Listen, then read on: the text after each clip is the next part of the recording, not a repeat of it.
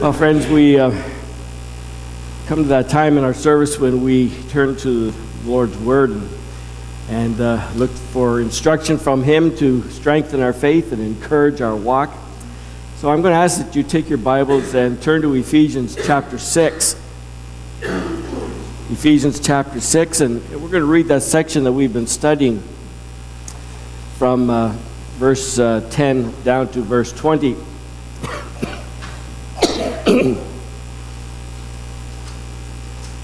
Ephesians chapter 6, just follow with me as I read beginning at verse 10. Okay, remembering that this is the word of the Lord. Finally, be strong in the Lord and in the strength of His might. Put on the whole armor of God that you may be able to stand against the schemes of the devil. For we do not wrestle against flesh and blood, but against the rulers, against the authorities, against the cosmic powers over this present darkness, against the spiritual forces of evil in the heavenly places. Therefore take up the whole armor of God, that you may be able to withstand in the evil day, and having done all, to stand firm. Stand therefore, having fastened on the belt of truth, and having put on the breastplate of righteousness, and as shoes for your feet, having put on the readiness given by the gospel of peace. In all circumstances, take up the shield of faith, with which you can extinguish all the flaming darts of the evil one. Take the helmet of salvation and the sword of the Spirit, which is the word of God, praying at all times in the Spirit with all prayer and supplication. To that end, keep alert with all perseverance, making supplication for all the saints and also for me, that words may be given to me in opening my mouth boldly to proclaim the mystery of the gospel, for which I am an ambassador in chains, that I may declare it boldly as I ought to speak. May God bless His word to our hearts this morning. Let's just bow in prayer for a moment. Father, it's in weakness in body that I stand here to declare your word this morning. And I look to you and to your Spirit for strength. I look for the unction and power of your word, that you would speak through me, that you would use me. I'm merely a vessel today. That your Spirit transform the truth into our hearts and our minds, that we may know and understand, that our faith may be encouraged, that our lives will be greatly enhanced, that our walk would become more and more worthy of the calling that we have in Christ Jesus our Lord. So we ask that you will be praised this morning through our response, through our listening, through the transformation of your word. In Jesus' precious name, amen.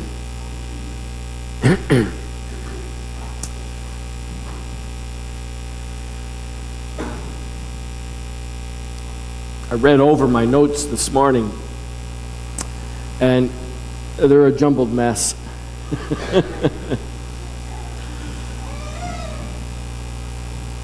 But I think that there is a good lesson here for us that we need to grasp. So I'm asking that you look beyond me and listen to what God has to say and to His word this morning. What we have discovered so far in our study of this section, which in most of our Bibles is entitled The Whole Armor of God, and we haven't actually got to that section yet. It doesn't begin until verse 14. We've been spending a lot of time in these verses of verse 11 down to 13, and particularly verse 12, where it tells us that Paul tells us that our Christian life is a hard life to live. Living life in this world is hard to live. Particularly for the first century people and first century Christians, it was very difficult. Life was hard. And add to it that you had a faith in Jesus Christ, seen to be a new religion. It added a greater amount of persecution and suffering and trials and tribulations. And you and I don't experience a lot of that here in North America. But it's coming. It's coming. I don't know when it's coming, but the way our governments are moving, the way our courts are moving, they are on a fast track against the church. They are on a fast track against the Scriptures and God's truth. And anyone who would proclaim to live their lives by the Bible. It used to be that Christians were the most respected people in society. Today, we are nothing but intolerant phobiatics. Is that such a word? You understand what it is? So what's that? It is now. And I don't know where the future is for us and as individual believers. But it's not something that is new. It's something that has always been there. When Paul wrote the book of Ephesians, he was writing to a church in a city which was very large, very robust, and a city that persecuted the Christians quite a bit. And they knew what it meant to have trials and tribulations. And he explained to them in the first part of the books how they are in Christ, how they are positionally in Christ and all the benefits that they have, and how in that being in Christ requires also a walk of obedience and a walk of righteousness. We took on Christ's righteousness when we were justified, and now we learn to live and walk in His holiness and in righteousness. And it's difficult. It's difficult to live the Christian life. But verse 10 tells us, finally, getting to the end of the book, he says, finally, be strong in the Lord. The command there actually is, strengthen yourself in the Lord. Strengthen yourself in your Lord. It is because of your position in Christ that you have every available strength that you need to be victorious in this world. And it's not talking about having a life free of persecution. It's not talking about living a life that is free of trials and tribulations. It's talking about living a life of victory in all of those situations. So that at the end of the day, the Christian is always still standing. That's what we do. We stand because we are standing in the strength of the Lord. And it is the Lord's strength that we stand in. When we go back to chapter 1, and we're going to look a little closer at this, in chapter 1, verse 19, it tells us that His immeasurable greatness of His power is in us all who believe, and that He is far above all rule, verse 21, in power and dominion, that Christ is reigning on the throne, and He is the Lord of the universe. And the Lord is the one who has both the will and the power to do whatever He wants and to accomplish the will of God and the plan of God. And verse 11, Paul tells us then to put on the whole armor of God. The sense there is literally that we are to wear it. The idea is that we are actually already wearing the armor of God. It's not so much a command to put it on as to continue to wear the armor of God that He has given to us. And he tells us to wear the armor of God, and we will be able to stand against the schemes of the devil. So what we have been doing for the last several weeks is we've been looking at other scriptures to try to understand what the Bible teaches us about our enemy. It's always said that an army should be aware of their enemy, and so we were doing that. We did that in a little mini-series of messages called Defeated Foe. We saw that our enemy is defeated. And verse 12 then identifies where the schemes of the devil come about, where his workings, how it is that he comes against us in living this Christian life. And the thing that we need to understand here is that we are not fighting the devil directly. It is not a battle against demons. It is not a battle against the devil, but it is against those spiritual forces that are in the heavenly realm, that are in the spiritual realm that is unseen. And they are working through the rulers and the authorities. They're working through the cosmic powers. Now, that's a really bad translation, and if you remember when we looked at it, literally it's talking about the worldly rule, wherever the world rules. And he's talking about the rule of the heart.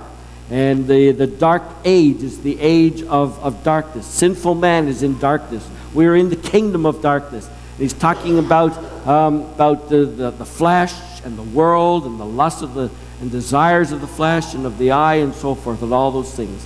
And the devil works through these things to bring us down, to discourage us, to make us not victorious. How would you say that properly? Defeated, to defeat us in our Christian lives and to destroy our faith. But we will stand because we are able to fight against the schemes of the devil. So today what we're going to do is we looked at our enemy. We looked at Revelation 12, the whole picture of the dragon and how he was defeated at the cross through the blood of the Lamb, and how we defeated him in the blood, and, and that his whole objective in being thrown to the earth is to attack the woman, to attack the church, and he's doing that until the end of the age. Then we looked at Revelation 13. We looked at the beasts and how they are a personification of the attacks of the devil against the church and against you and me through governments and through courts and through laws, etc., etc., and also through religious organizations and false teaching and false prophets. Then we looked at 1 John 2 and chapter 4 when he talked about Antichrist. Antichrist, again, is not an individual, but it is anyone who speaks against, in particular, against the deity or the humanity of Christ. Is a false teacher, both within the church and without the church. Then we looked at 2 Thessalonians 2, the man of lawlessness. Today, we need to see that not only is our enemy a defeated foe, but that he is sovereignly controlled.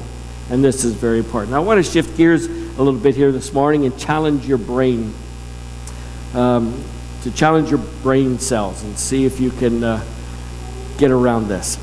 I want you to think of this morning. Let's just pretend that this morning when you were getting ready for church, you men, you were at the sink and you had the shaving cream on and you were shaving, and the women, you were doing your hair, you had the radio on, and all of a sudden the newscaster came over the airwaves and he announced that the night before, at exactly midnight, every place of prostitution, every pornographic store, every gambling casino, every place of demonic worship, and every other place of evil and sinful activity all mysteriously collapsed and were completely destroyed.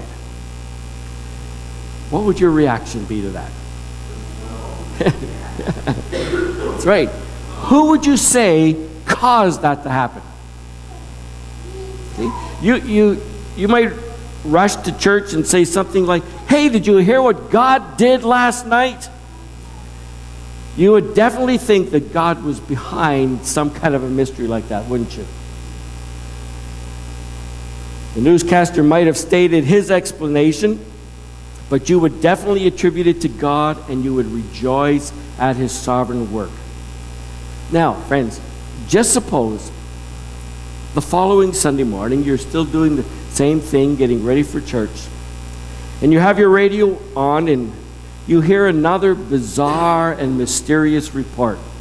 Only this time you hear that every single Bible-believing church in the country had collapsed and was totally destroyed. That would mean our church as well. Now what would you say about the cause? Would you still say that God did this? Or would you say that the devil did it? Most Christians would say that God did the first and the devil did the second.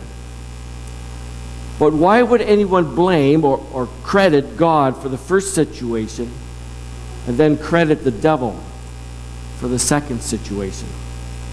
When people give all the good to God and all the bad to the devil, you're guilty of an ancient heresy known as dualism. Dualism basically places God and the devil, or good and bad, as two independent and sovereign powers struggling for ultimate control of this world. We hope our side wins, but at times it doesn't look that promising.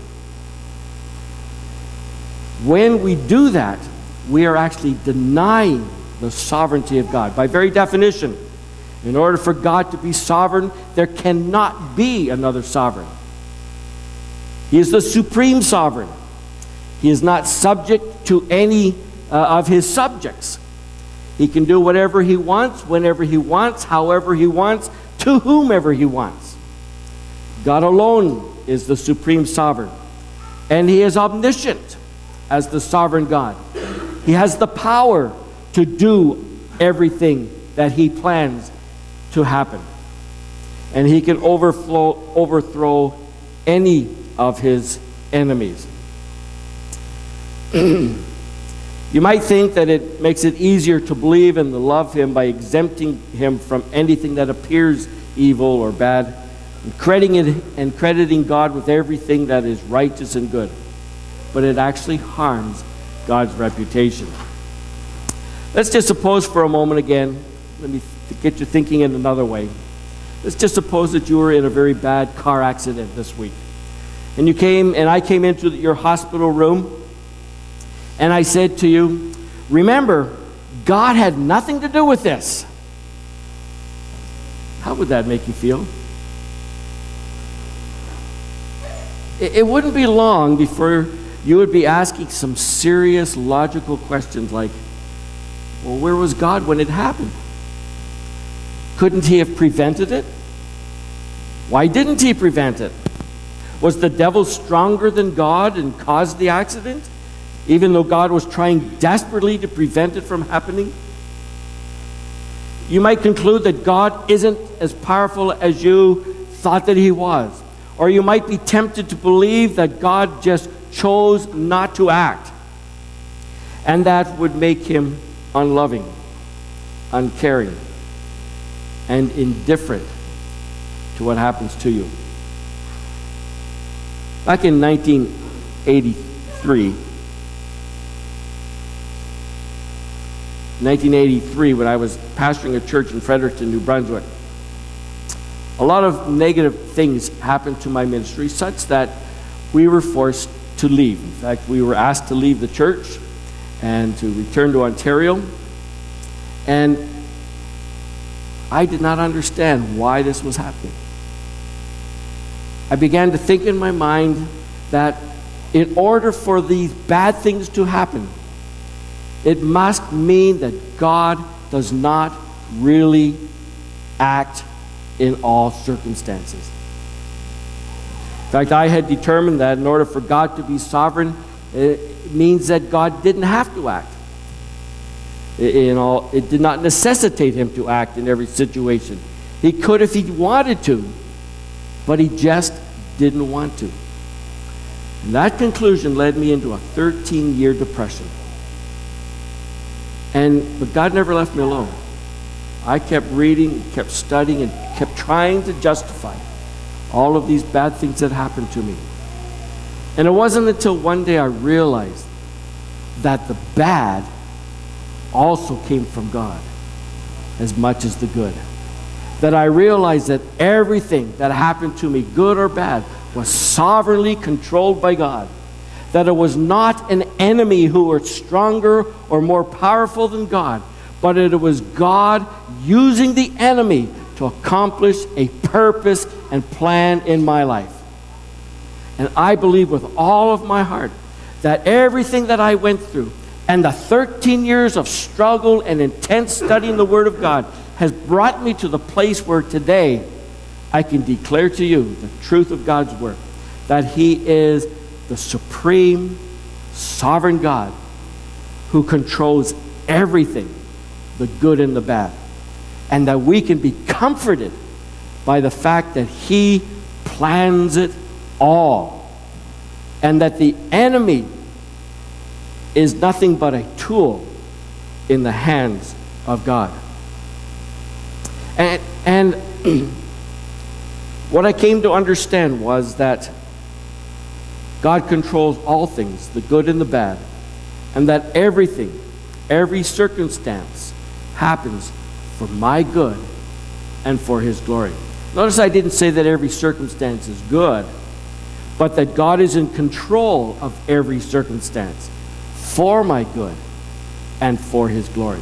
I mean, that's what Ephesians 5:20 says, if you remember when we looked at that, where it says, we give thanks always and for everything to God the Father. And look at Ephesians 6:10 again. It says that we are commanded we are commanded to be strong because we are strong. And why are we strong? Because the Lord is strong, and His dominion is strong, and He is the sovereign God who is in control of the enemy. Our God is big enough and strong enough to control the bad things as well as the good things. If He isn't, then we are in big trouble. And that's what 6:12 is doing. It's putting our enemy in its proper place. Yes, our enemy is in many ways stronger than us, but they are under the authority of the Lord's kingdom. They are a defeated foe who is trying to wreak havoc in God's kingdom, but they can't do anything without the King allowing it to happen. So what we're going to do for the rest of this message today is I'm going to take you through some of the verses that we have already looked at in terms of our enemy and show to you how God is sovereignly controlling the enemy. So the first thing I want to do, let's turn to Revelation chapter 12. We're going to go through these things fairly quickly, and I am trusting that you remember the context of the previous messages for most of the detail. Revelation chapter 12, we're looking at the fact that our enemy is a defeated foe, but sovereignly controlled. The two things that we see here is that the dragon, who is the devil, Satan himself, has a problem with the child, who is Jesus Christ, and a problem with the woman who represents the church and all who are born to her, all who are born spiritually to her throughout the church age. Look at verse 4. Speaking of the devil, it says, and he swept his tail down a third of the stars of heaven and cast them to the earth, and the dragon stood before the woman who was about to give birth, so that when she bore her child, he might what? Devour it. You see, the dragon's goal was to devour the child when he was born. Satan's goal was to defeat Jesus when he came into this world. Look at verse 5. She gave birth to the male child, one who was to rule all the nations with a rod of iron. But her child was caught up to God and to His throne, and the woman fled into the wilderness. And in that little phrase there in verse 5, we have the entire life of Jesus from His birth through to His ascension.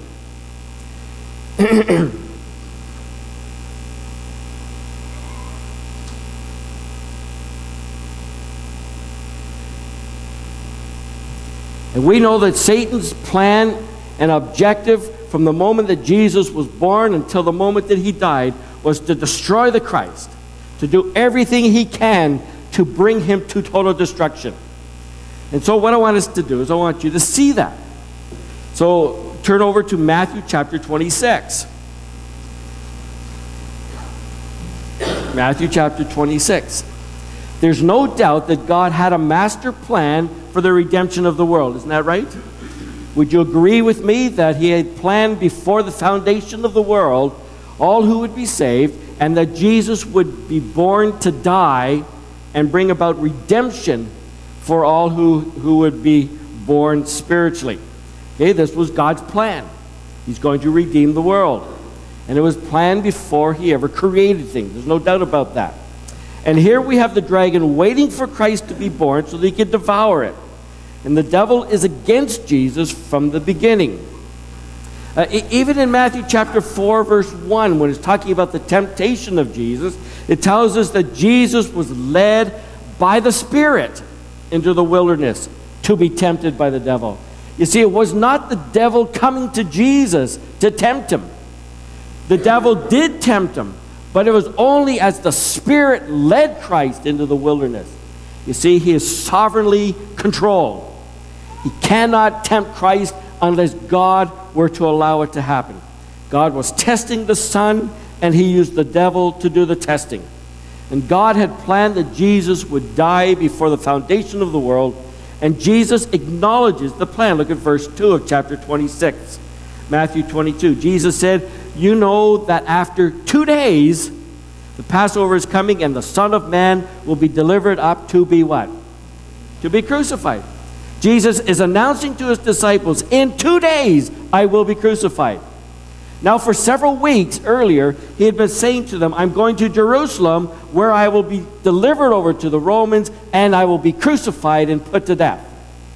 Now, in 2 days, Jesus is announcing God's plan for the redemption of the world. And when we come down to verse 18, Jesus says to them, he says, go into the city, and you'll find the man. The teacher says, my time is at hand. The plan is about to happen and come to fruition. And the verse 24, it says, the Son of Man goes as it is written of him. You see, the whole plan of redemption was not only planned in eternity past, but it was announced all through the Old Testament, through the prophets and through the example of the Israelites, so that we are without excuse in knowing what was going to happen to him. And he is telling us that God had a plan, and that the plan was going to happen exactly as God had determined that it was going to happen. And we know that the devil was out to destroy Jesus and have him killed. Look at verse 3 of chapter 26. The chief priests and the elders of the people gathered in the palace of the high priest, whose name was Caiaphas, and plotted together in order to arrest Jesus by stealth and what? And kill him. Whose plan is it to kill Jesus? It is Caiaphas, the high priest, and the other priests and the elders. It is their plan to kill Jesus. But whose plan is it from the beginning? God's plan. God's plan. And when we come down to verse, the suffering of Jesus from this point until his resurrection was planned and ordained and decreed by God. This is the underlying plan behind the events of these 2 days that Jesus was talking about. But there is this devilish element. There is this man plan that is in there. The devilish plan that is coming together. But unlike God's plan, where every detail was determined before creation, the plans of the devil and of men are never cast in stone. Men plan on the spur of the moment, and the details of their plan change as circumstances and people change. And the thing that we need to remember is that the plans of man and the plans of the devil are controlled by the plan of God. So much so that we can say that the plans of man always bring about the plan of God. There's a statement that the Puritans used to say, what God sovereignly decrees in eternity, man will always demand in time. So the devil's plan included the conspiracy of the chief priests and the elders, the betrayal of Judas, and the frustrated plan of Pilate. Verse 3, we've already looked at it. They've gathered together. They were summoned together by the high priest, and they have a plan to kill him. But I want you to notice this. Look at verse 5.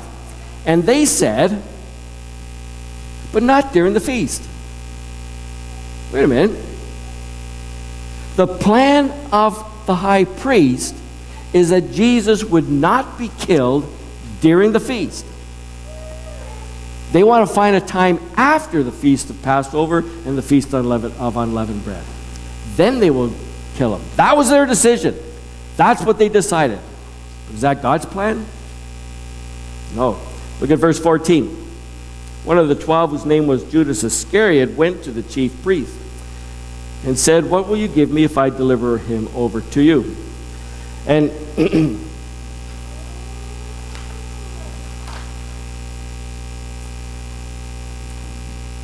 verse 14 tells us that Judas Iscariot went to the chief priest.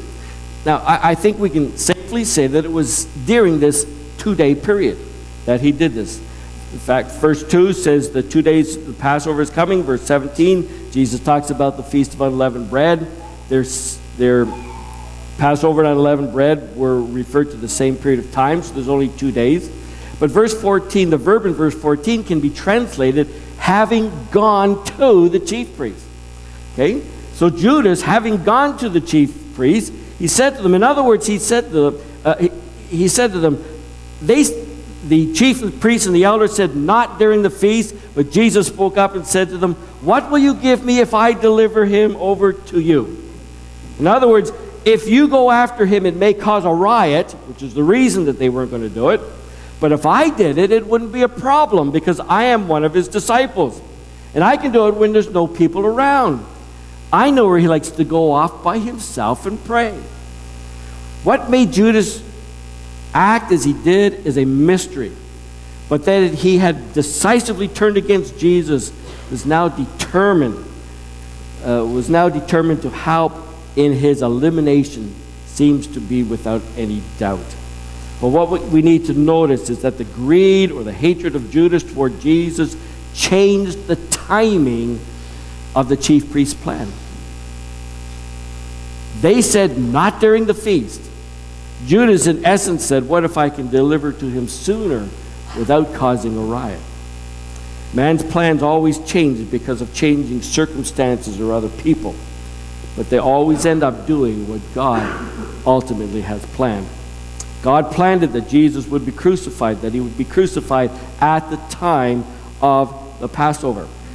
Had Judas not convinced the chief priests otherwise, he would not have died. It would have been after Passover. It would have been after the Passover. His motivation was greed. That Judas would turn against Jesus was part of God's plan. That Judas would be a lover of money was part of God's plan.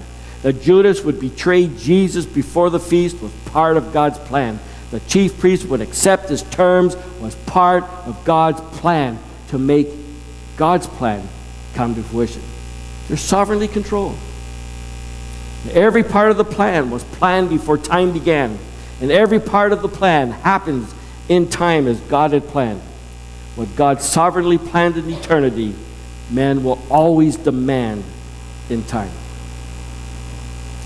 There's another aspect here, and I don't have a lot of time to go into a lot of the detail. But in order for Jesus to be on the cross at the moment that the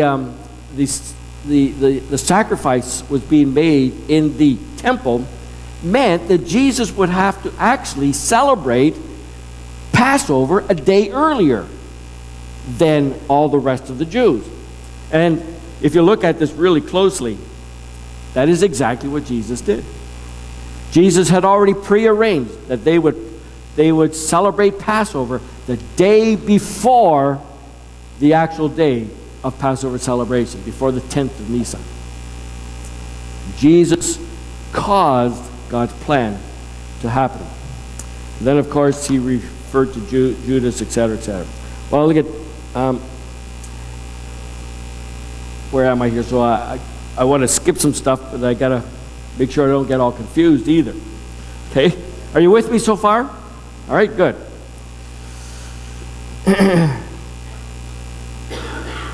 In verse 30, it tells us that after they sung a hymn, they went out to the Mount of Olives. Verse 36 says that they went to a specific place called Gethsemane. Now, Gethsemane was probably, when you put all of the Gospels together, was probably a private garden that was probably walled in, owned by an individual. Okay? And so it was a place where they allowed Jesus and his disciples to go, where they would not be interfered by any outside people. And it was private. And it was perfect. And Judas knew this. And Judas came there, tells us there in verse, again, showing how God's plan, verse 45. Then came Jesus to the disciples, said to them, sleep and take your rest later on. See, the hour is at hand. Okay, the plan is about to come to fruition. The Son of Man is betrayed. And verse 47, while he was speaking, behold, Judas came, one of the 12, with the great crowd. By the way, it wasn't a huge crowd. It was bigger, probably bigger than the the disciples, we have to keep in mind that this is a stealth operation. They were doing this on the quiet. They didn't want to cause a riot.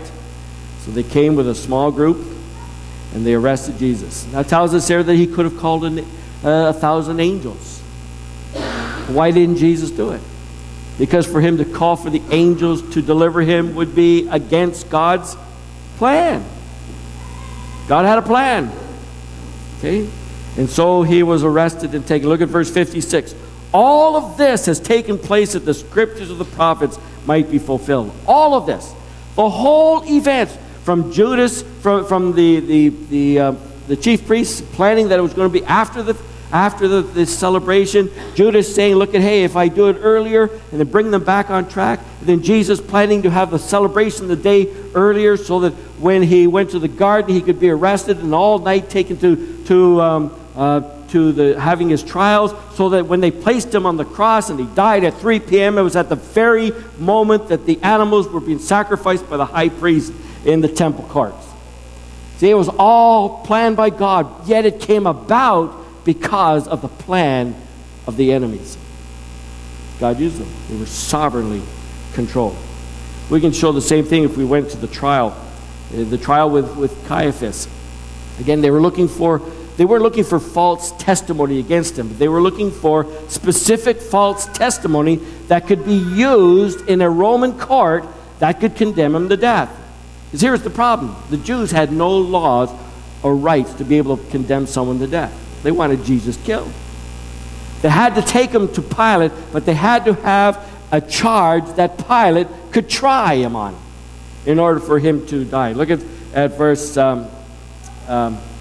59. The chief priests and the whole council were seeking false testimony against Jesus that they might put him to death. Okay, a testimony that could be used in a Roman trial. In verse 60, but they found none. They had a dilemma. They couldn't get Jesus to trial.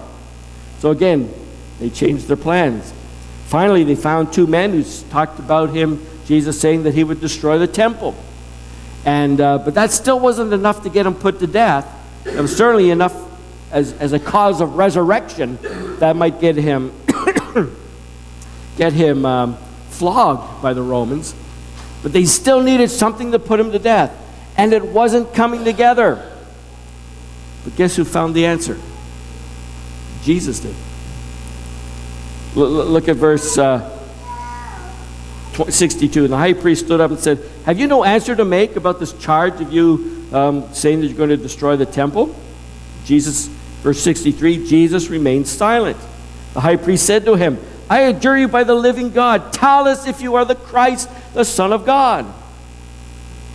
The high priest, in frustration, actually changed the subject. It went from the temple to him being the Messiah. And Jesus answered and did not say that he was the Messiah, although he said, you have said so. Yes, that's right, I am the Christ. But I tell you, from now on, you will see the Son of Man seated in power. In other words, he was referring back to a quote from the Daniel, and he was saying to them that, hey, you may be judging me now, but you're going to see me as your judge. And to that, they rent their clothes, and it tells us, verse 60, the end of verse 66, they answered, what is your judgment? They answered, he deserves what? Death. So now not only did they have the motivation and the reason to get him to Pilate, but they had the motivation to get the people to call for his death. But who did it? Jesus did it. They couldn't get him to Pilate unless Jesus had said what he had said. And then when you come to Pilate, it's even all the more an amazing story, because what do we learn about Pilate? I find no fault in this man. I'm going to let him go. And then they said, well, wait a minute, we have a custom that you let somebody go. And Pilate says, well, obviously they're going to want to let Jesus, the Messiah, go, and not this notorious Barabbas. It's interesting, that some manuscripts give us the name of Barabbas. He is Jesus Barabbas. So he says, do you want Jesus Messiah, or do you want Jesus Barabbas? Okay? The thing is, Pilate wanted to let him go. Even Pilate's wife had a dream. Don't let this guy go. He hasn't done anything wrong. So Pilate's saying, well, I need to let him go. And the people were actually starting to side with Pilate until the high priest that said, we need to stir the people up. So they used the words of Jesus against him to the crowds. And he said he calls himself the Son of God. He says he's or the Son of Man, that he is our judge. So the people turned against him and they called for his death. The importance of the temple to the Jews was part of God's plan. The false understanding of Messiah deliverer was part of God's plan. The false charge against Jesus was part of God's plan. Getting Jesus to Pilate was part of God's plan. Every part of the plan was planned before time began. Every part of the plan happened in time as God had planned, and what God sovereignly planned in eternity, man demanded in time. And even when we come to Pilate, him finding he had no fault was God's plan. The custom of letting the prisoners go was God's plan. Pilate's wife's dream was part of God's plan. His wife, the persuasion of the chief priest was part of God's plan. The people's call for Barabbas' freedom was part of God's plan. Pilate's foiled plan to release Jesus was part of God's plan. Pilate washing his hands was God's plan. The call of the people to crucify him was part of God's plan. Pilate delivering Jesus over to be crucified was part of God's plan. Every part was planned before eternity. Every part of the plan happened as God had planned, and what God had sovereignly planned in eternity, man brought about in time. You see, the enemy thinks he's fighting against God, but he's actually fulfilling the plan of God. Because God, the enemy, is a defeated foe who is sovereignly controlled.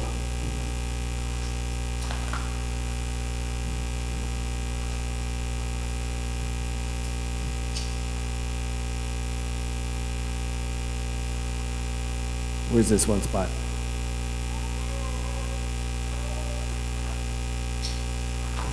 I know I had a spot here that's really good. Oh, here it is.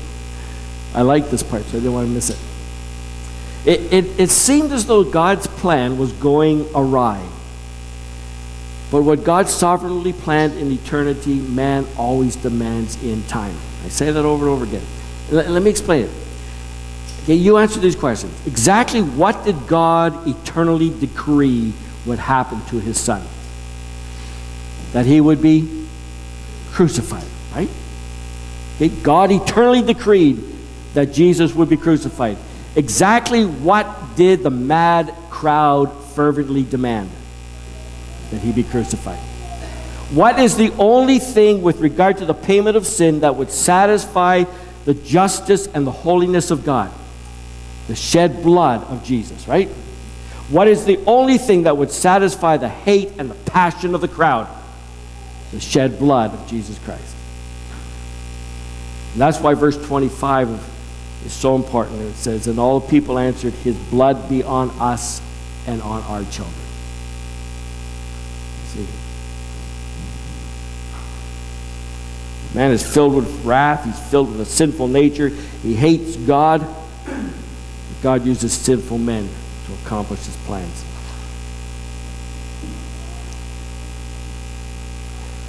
It was God's plan for Jesus to be crucified, yet it was Judas who changed the minds of the timing of the elders' plan. It was Jesus who had celebrated the Passover a day earlier. It was Jesus who gave the Sanhedrin the ammunition that they needed to convict him. It was the people who overruled Pilate's decision to let Jesus go free. It was the evil in their hearts that accomplished God's plan. Who's in control? God was in control. He placed the right people in the right place at the right time so that their nature would direct their will to do exactly what God had planned. All because these sinful people did what they did because of the sinfulness of their heart, God would also hold them responsible for their sin. I want you to look at one last verse. Turn to the book of Acts chapter 2, because Peter refers to this. It's a perfect summary of the sovereignty of God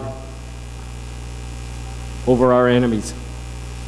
Peter reminds the Jews, Acts 2 verse 22, Peter reminds the Jews that Christ had all the credentials to prove that he was indeed the promised Messiah. Look at verse 20.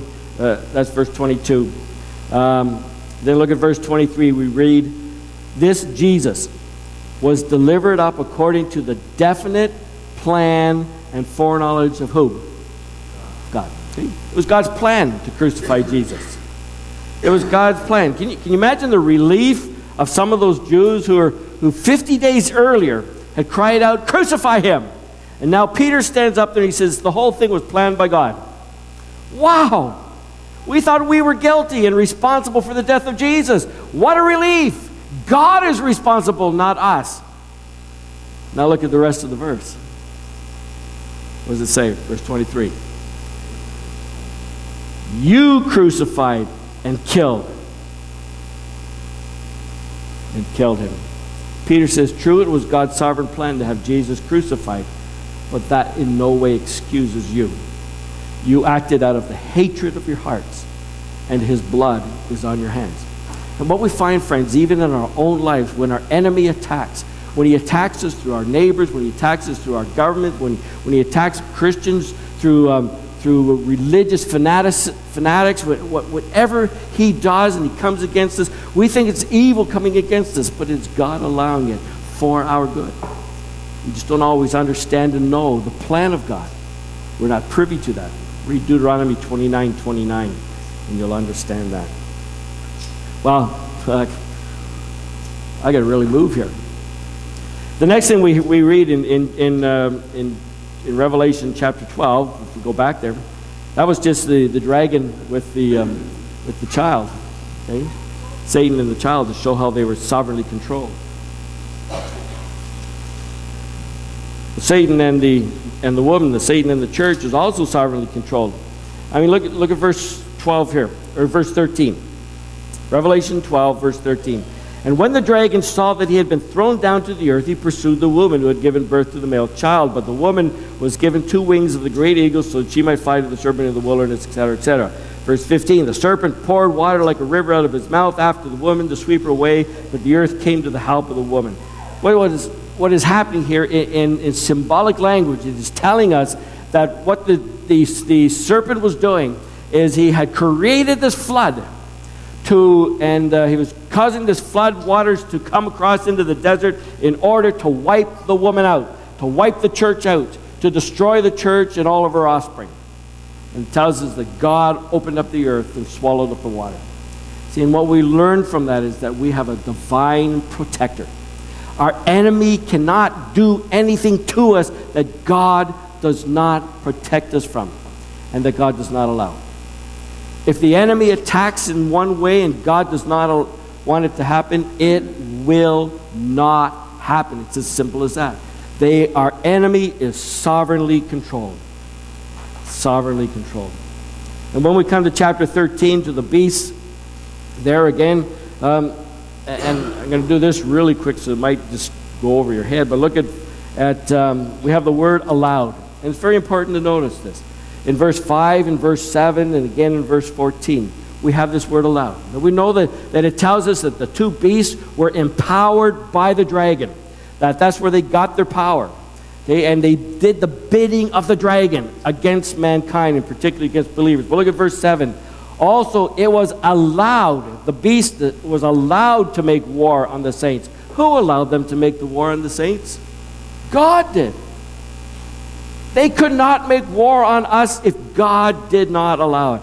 God allowed it to happen and to conquer them. And authority was given them. And even verse 14 and 15, talking about the land beast, the false images, that he was allowed to work, that he was allowed to give breath to the image. He was allowed, sovereignly controlled. Sovereignly controlled. And we need to understand this. This is not demons haphazardly coming at us at their will. It is only under the allowed will of God. That's the only way that they can come to us. Now flip back to Ephesians chapter 6 again.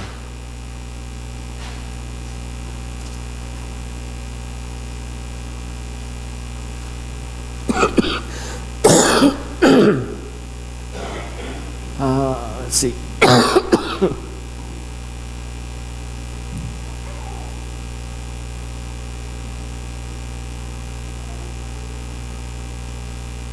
Verse 10, chapter 6, verse 10 says, be strong in the Lord. And I've talked about this on many occasions. I referred to this earlier. In the Lord. The Lord. The word Lord refers to his ruling, that he is the sovereign ruler of the universe. That is where our strength comes, because he is stronger. He is sovereignly controlling our enemies. If he became the Lord, he defeated our enemies at the cross. Again, go back to chapter 1, verse 19. Okay, his power towards us, the immeasurable greatness of his power towards us. The better way of saying that is in us all who believe.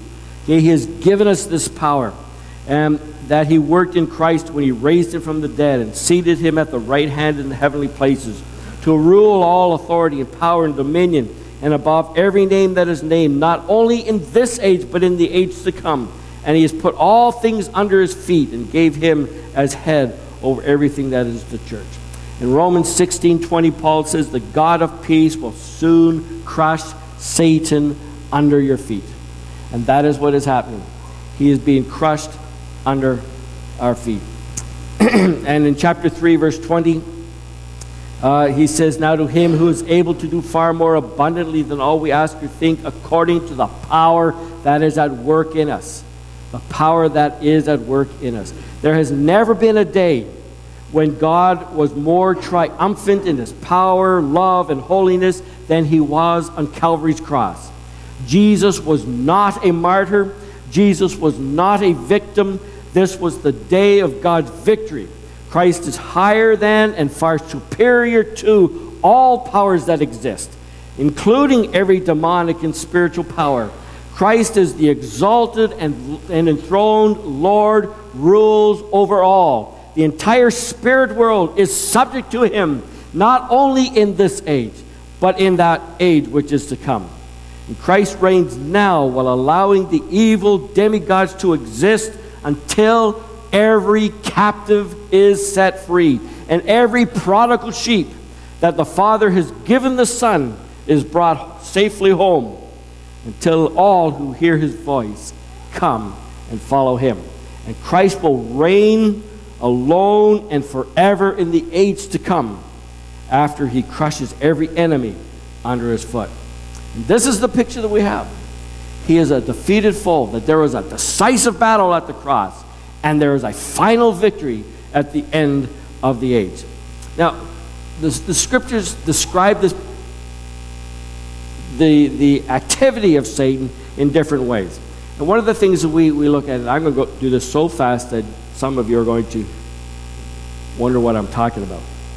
Genesis 3:15, the proto-evangelical, which is the first announcement of the gospel, says, in God speaking to the serpent, said your seed, the seed of the woman will crush your head, will bruise your head, you will bruise his heel. I was referring to the cross. Okay, and what we see is that the enemy, that Satan and his demons, his angels, are all crushed now. It's not that we get this image of stepping on his head and crushing it and then he's dead. But what he's talking about is symbolically talking about his rule, his headship, his rule within this world, his authority that he may have usurped for himself, that it is gone, that Satan no longer has any control in this world on his own. He never really did, as we come to later.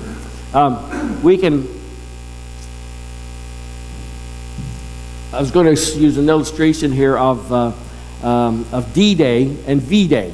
Okay? D-Day happened 2 years before V-Day, which was the end of the Second World War, right? And what happened is that on the end of D-Day, when the Allies had come in, they had landed on the beaches of Normandy, and in 3 days they dumped 1 million men and tons of war material into Europe, and they were making their way towards Berlin. Everybody knew then and there that Hitler had lost the war. It was just now a matter of time. Now, some of the fiercest battles still happened, like the Battle of the Bulge between D-Day and V-Day. And a lot of people still lost their lives. But the decisive battle that ended the war was D-Day. But the enemy still continued to fight back. And that's the exact same picture we have in Revelation 12, where it tells us that Satan, when he was cast out of heaven, and tells us that he was filled with wrath because he knows his time is short, that he's already defeated. So the crucial engagements have been fought. And it doesn't mean that he quits. It means rather that until V-Day, victory in Europe, the opponent might, in fact, be so filled with rage that some of the worst struggle happens in that interval of time. And that's the sense that we have in the New Testament when we speak of our enemy. So the Bible talks in conclusive terms, in that his head is crushed. But it also says that he still continues to act. But he does it without any authority, but only as being sovereignly controlled. Let's see. Well, let's quickly look at some other verses I think you need to see. Go to John chapter 12. John chapter 12. And I'm sorry, Laurie and John, that I didn't have these printed out for you. It's okay. Okay, John chapter 12, verse 31.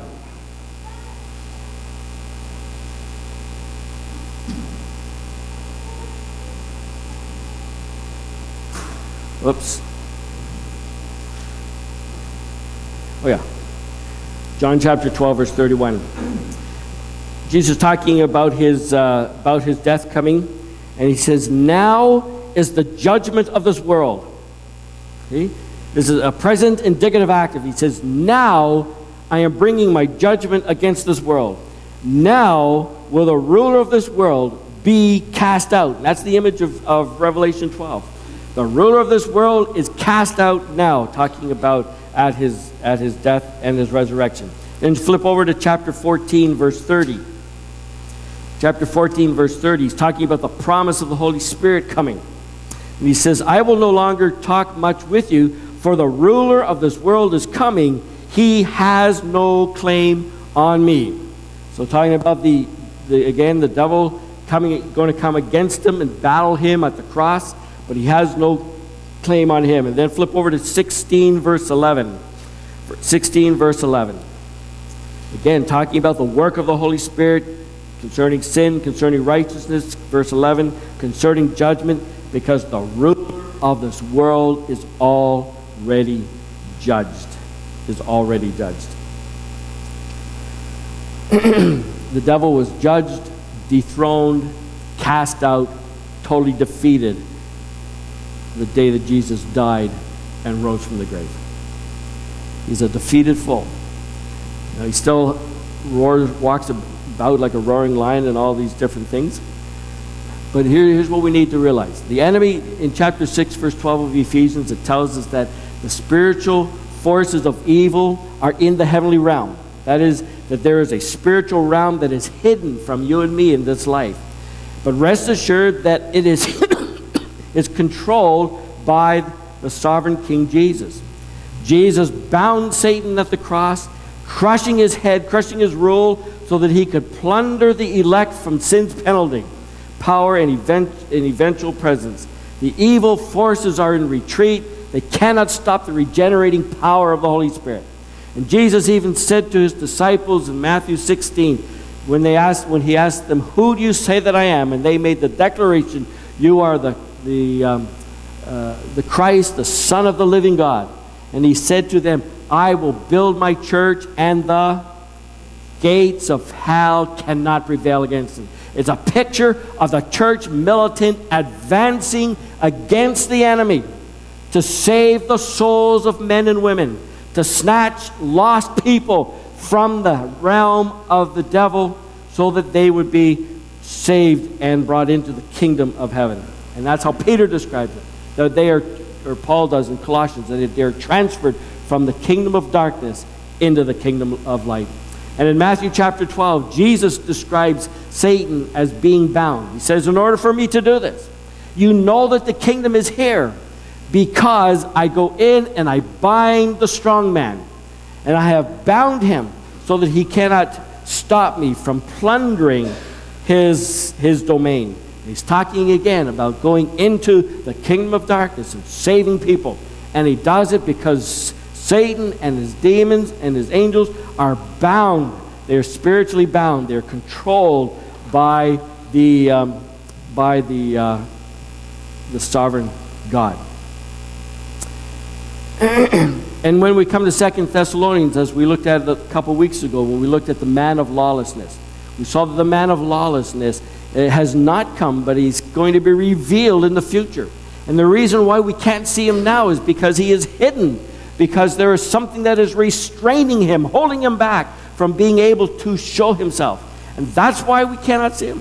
Paul says in Ephesians that it's in the heavenly realm, this hidden spiritual realm that we can't see, that Satan lives.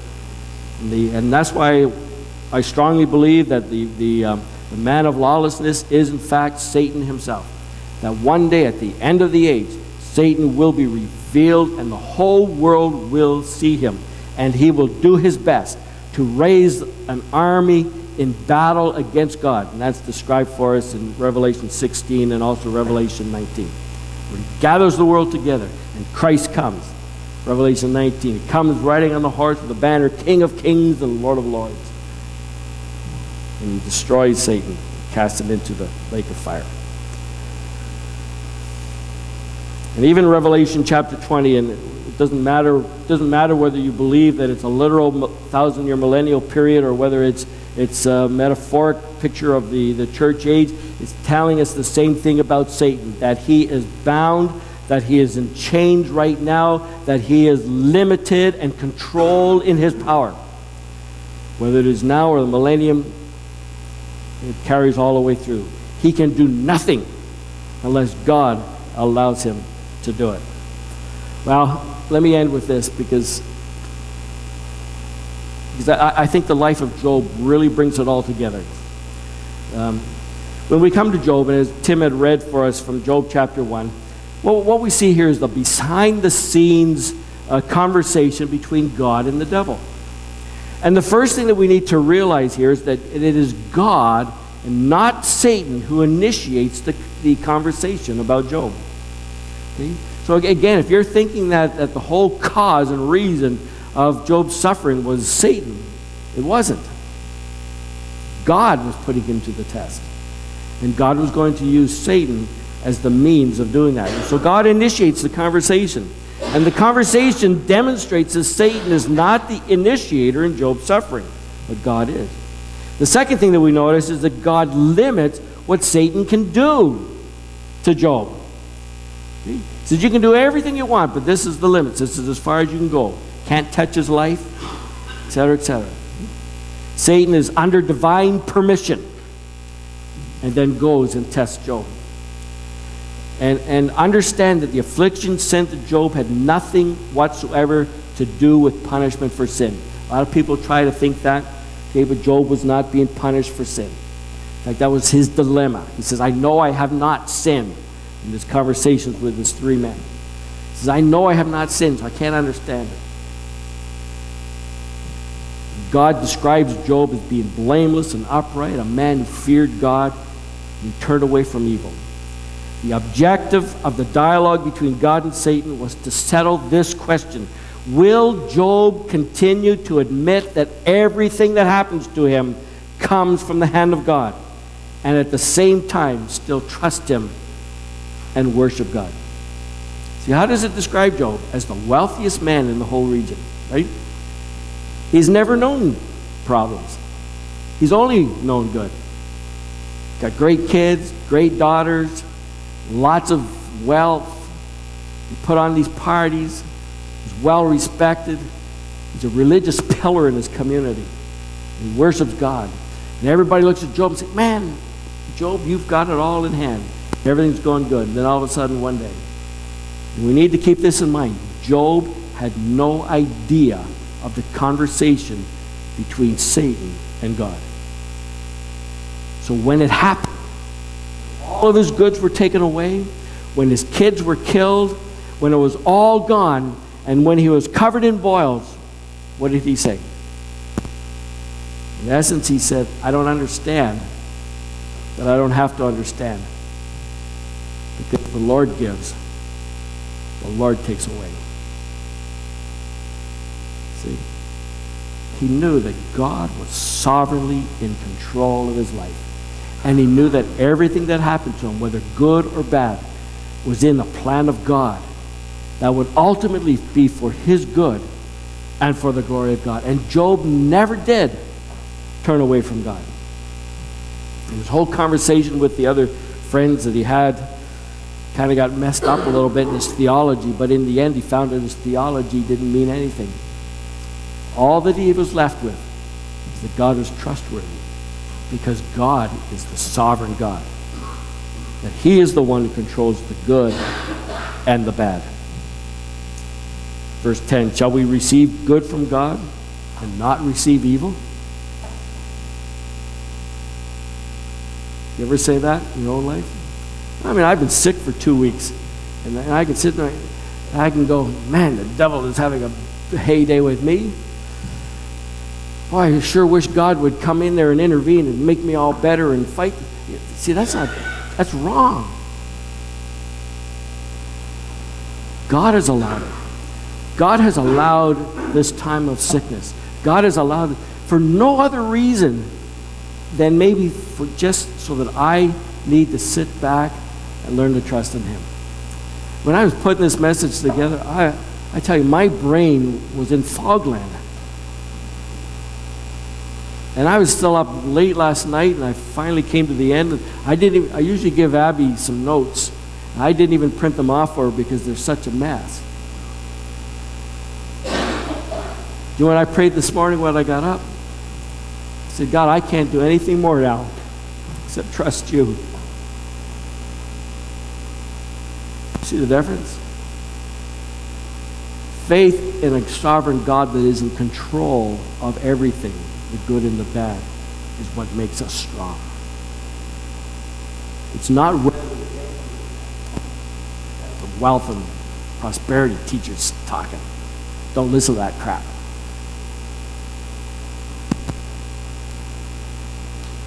So I accept good and not the bad from the hand of God. I was going to show Paul's thorn in the flesh too, but I won't even go there. It's just getting late. So let me give you my conclusion. I'm going to read this. I felt that this came from the Lord, and hopefully it's good. Friends, we are in a war of a most serious nature. And that war is not with flesh and blood, not against men and women alone, but against spiritual forces of evil who control and influence every government, every court, every education facility, every institution of any kind, every religious organization in every nature that is birthed in Adam, and every heart that rebels against the sovereign rule of God. There are false teachers and false doctrine and false churches who claim to be on our side, but they are antichrists of the stealth kind who masquerade as sheep and angels of light. We are outnumbered but not outmaneuvered. We are outvoiced but not outpowered. We are an army with our shields linked together. We are a mighty army advancing in resurrected power. We are God's army, and the gates of hell cannot withstand our advance. We are the formidable force boldly opening our mouths with the words of truth, of righteousness and salvation. We are the only army in the world who wins every battle and who is victorious in every defeat.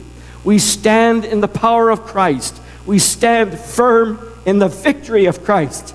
We overcome in the coming of Christ. Some of us advance slowly, others of us advance quickly. Some of us hold the banners high, while others of us wield the sword. Some of us pray, while others of us shout the battle cry. But all of us, every last one of us, shall rise when the mighty King comes. And all of us, every last one of us, will follow in his glorious train. And all of us, every last one of us, will enter into the eternal kingdom and behold the glory of the Lamb who sits on his throne in majesty and honor. And all of us, every last one of us, will lift our voices in praise, and we will sing the new song, for the Lord our God, the Almighty, reigns. God is in control of everything. Our birth, our parents, our nationality, our salvation, our church, who we marry, our children, every problem and struggle that comes our way, and even the time of our death. God determined the color of your hair. God determined whether you were a boy or a girl. God determined the color of your eyes, whether you are big-boned or slim, short or tall, musical, artistic or logical. God is completely in control, and I wouldn't have it any other way. And if we question those things, we question God's design and God's will and God's nature. I may not understand all things or see God's purpose in all things, but I will thank him always and for everything. Like Job of old, biblical faith believes that God has sent every affliction, trial, and struggle, and God must have a good reason for doing so, even if we don't know the reason. Amen? Amen.